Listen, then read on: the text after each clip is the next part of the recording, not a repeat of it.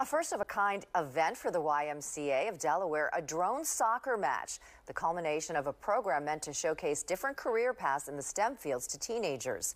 Here's our Marcus Espinoza in Wilmington.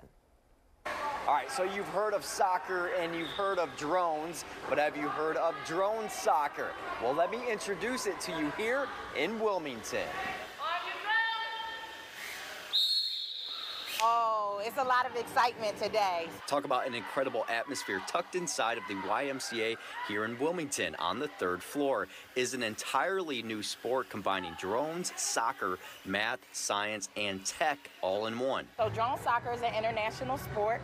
It's an international e-sport at that. Ashley Cooper is the Delaware Drone Soccer Commissioner, and she's invited the Philadelphia City drone team into town for a match. She says this sport is an incredible way to introduce youth to exciting STEM careers.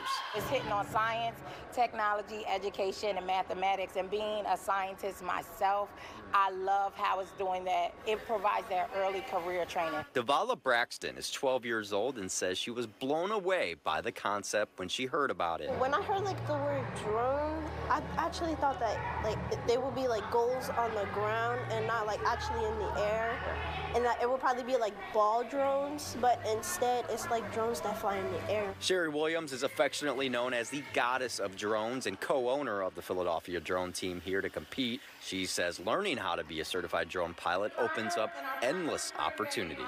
They have the opportunity to learn about the careers in aviation, STEM, and robotics, and esports. So it is a gateway for all of those things. And really, in the end, it's just really, really cool to watch. In Wilmington, Marcus Espinoza, Fox 29 News.